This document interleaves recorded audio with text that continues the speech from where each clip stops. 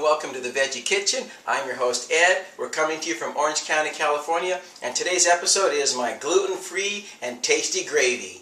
Coming up right here, VeggieKitchen.org.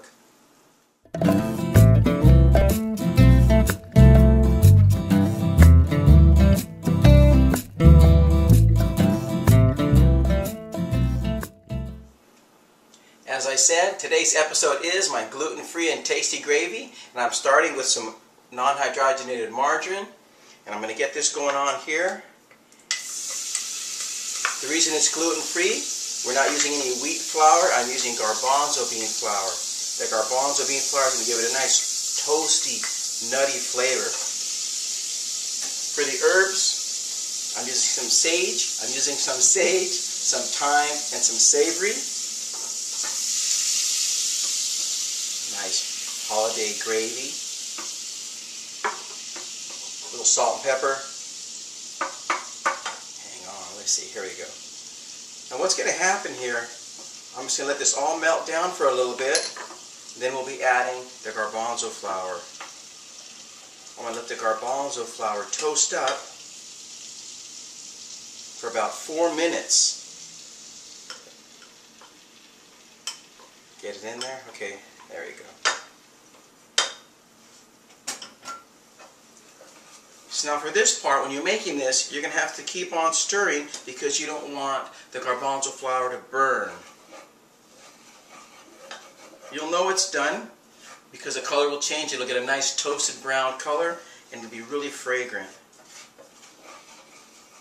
So this part here goes on, as I said, for at least 3 or 4 minutes. So I'll be doing this and we'll be back in a few, okay? VeggieKitchen.org.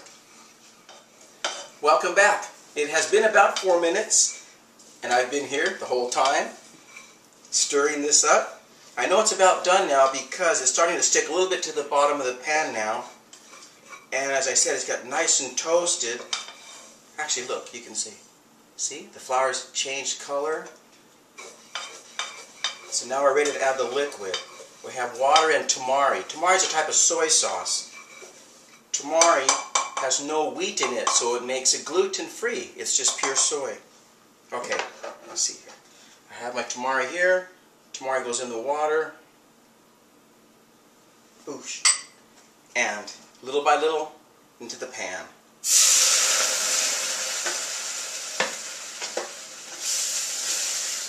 Gotta keep stirring because you don't want to get any lumps, you know. Okay, now it's made like a paste. You see, like a paste. More liquid.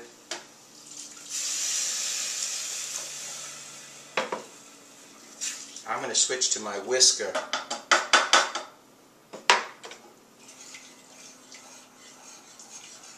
Yes, and that's a nice brown color. Just going to work through the lumps. Let the heat come up on it so it boils up a bit, and then it should be pretty much done.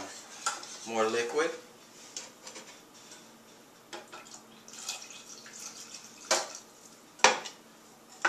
And this is going to be it. Let's just finish it off, right? Use it all. This is a great dressing, great gravy. We served it over some tofu fillets a few days ago. Group of people. It was a hit. And if you make it for your folks, it'll be a hit, I'm sure. Okay, this is pretty much it. I'm going to keep stirring till the heat comes all the way back up. Then I'll lower it. It'll thicken up, and it'll be ready to serve. So when we're back in a moment, I'll have it all done, and I'll have it ready to serve, and you'll see the finished product, okay? VeggieKitchen.org. I have been whisking continuously for the last 4 minutes at least, and now it's ready, boiling up. You have to keep whisking because you don't want to get any lumps, right? This will beat out the lumps in it. And now it's getting thick. It's getting to the desired consistency. It's done. I have some tofu fillets here and a little bit of the tofu mushroom dressing. You can see that recipe online, by the way, from last year's Thanksgiving.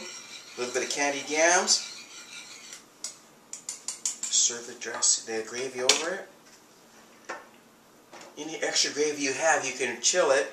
Just let you know when you do chill it. Look at this first. Whoa. So nice. Yike. Messy. This is it. This is the gluten-free and tasty gravy, along with the tofu mushroom dressing. It's over a few of our tofu fillets. Delicious. Hope you'll try it. As I was saying, when you have the leftovers, you'll refrigerate them, and you'll notice once you take it out the next day or whenever you're going to use it again, it'll be very thick. It'll be like almost like jelly where you can cut it. So as you reheat it slowly, you can add water to it to get it back to this consistency that you want. Okay? That's it for today. Gluten-free and tasty gravy. It'll be on the site. The recipe will be there. I hope you'll try it. We'll see you soon. As always, I thank you for watching Veggie Kitchen. VeggieKitchen.org. See ya.